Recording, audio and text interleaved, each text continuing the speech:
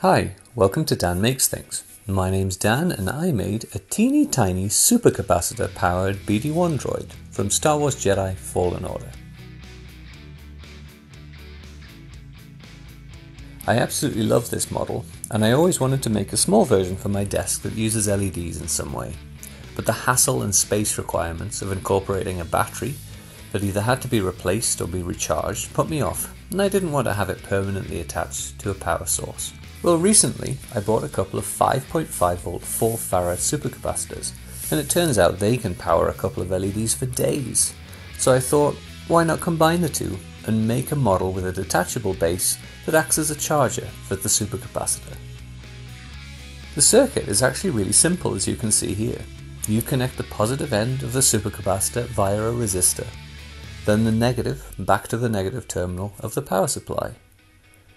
Then, in parallel, connect the LED to the supercapacitor, and don't forget a resistor there. The LED I'm using has one integrated. The supercapacitor will charge until it matches the voltage of the power supply, and the LED will light up as long as the voltage of the supercapacitor is high enough.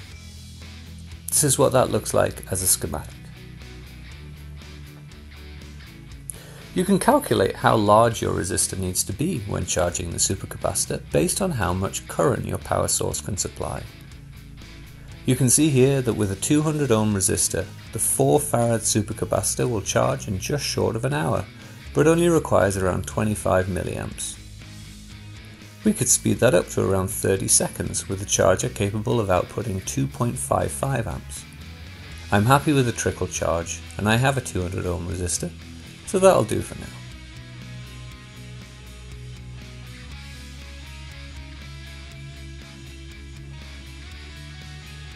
Next, I needed a way to connect the model to the base and supply power without having to unplug the wires manually. I looked at wireless power transfer, but since I wanted this to be something that's on all the time, I really wanted to make it as efficient as possible. I had a few Pogo Pins lying around, so I tested that out instead.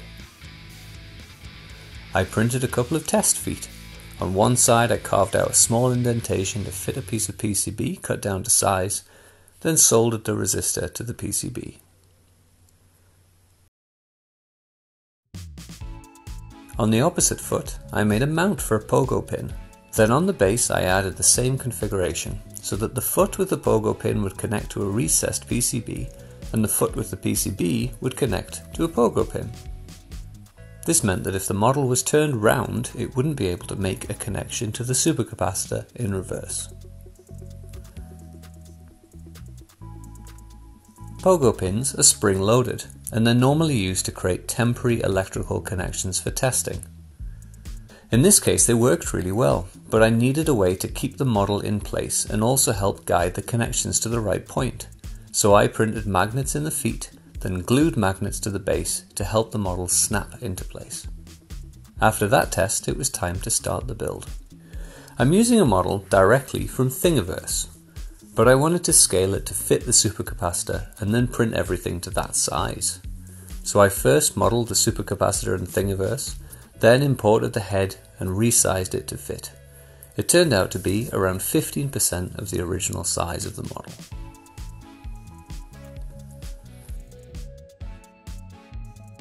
I also needed to modify the feet.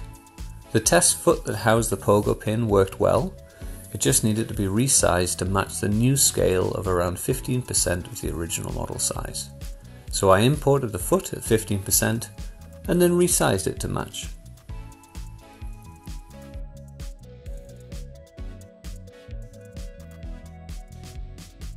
I also wanted to include a space for the magnet, so I took the dimensions of the magnet and modelled a hole that was slightly bigger and then embedded it in the foot itself.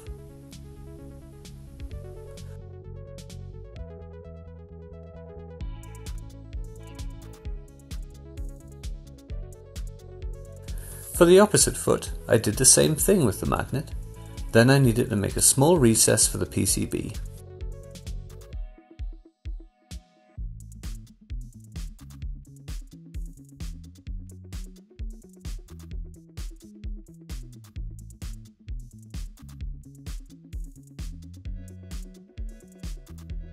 I then added a channel for the resistor to connect to the PCB.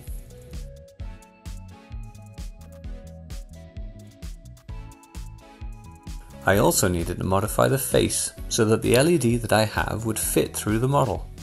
I lined them up, created a hole slightly larger than the LED, and carved it out.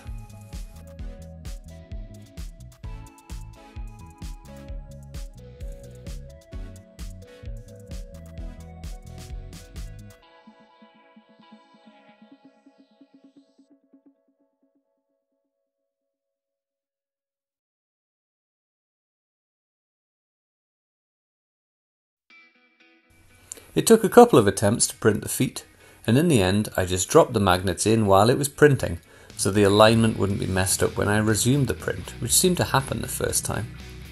Luckily, nothing in the printhead attracted the magnets while they were exposed.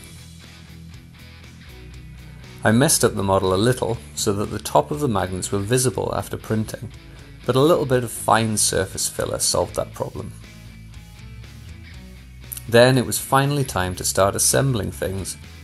I actually printed two heads, one with the back panel detachable so that I could insert a green LED behind and have a thin section for it to light up. Unfortunately, there wasn't room to fit that in this version, but with a smaller supercapacitor that might be an option. For now, I've just painted that section green.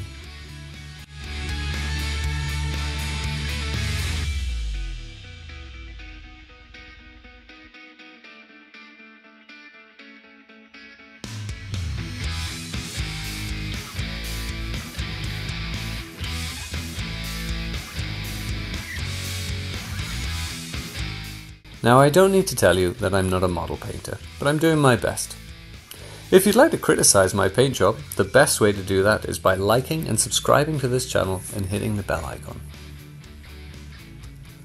I decided not to go for the original BD1 color scheme, mostly because I don't have many paints, so I decided to go for a blue version that I like to call the best I could do.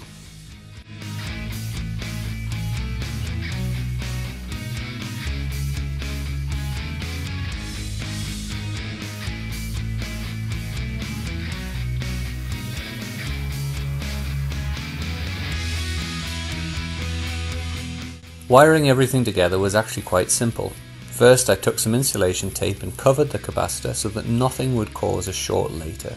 Then I stripped off some of the insulation from the wire so that I could connect the supercapacitor to the wire and then have it continue down to the feet.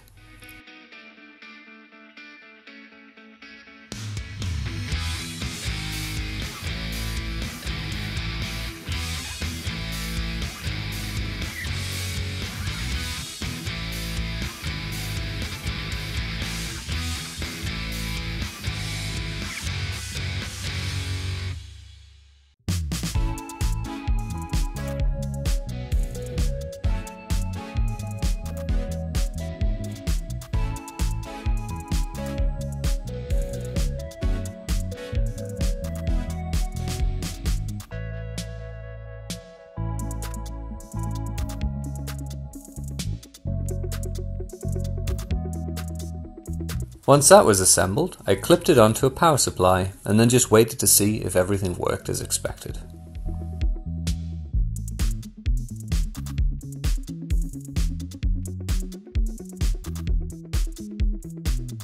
For the base, I cut another small PCB and connected that to a wire and fed it through the base into a 3D printed recess.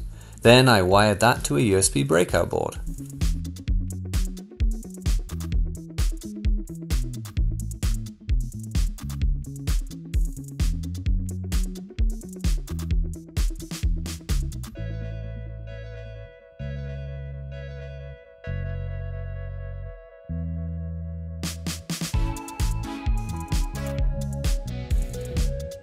The magnets are then glued in place to make sure we have the position correct, so I secured them while they were connected to the magnets in the model.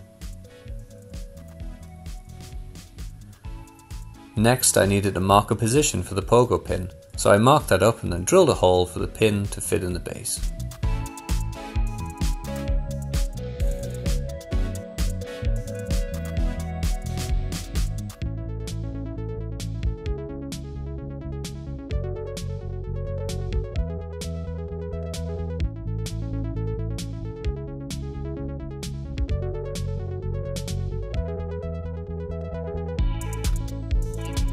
Then a final step was to add some static grass to the base, so I watered down some PVA glue and added that to the top, then sprinkled on the static grass.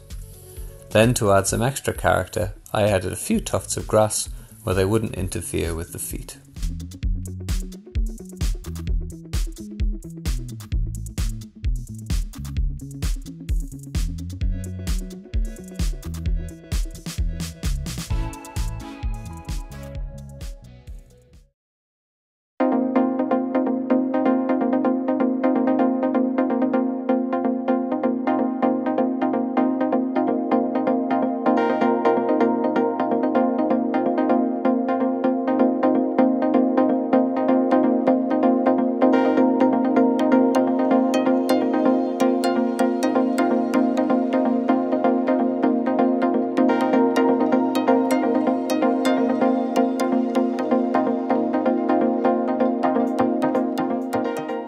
So what's next? I'd love to try redesigning the base to have some sort of charging indicator.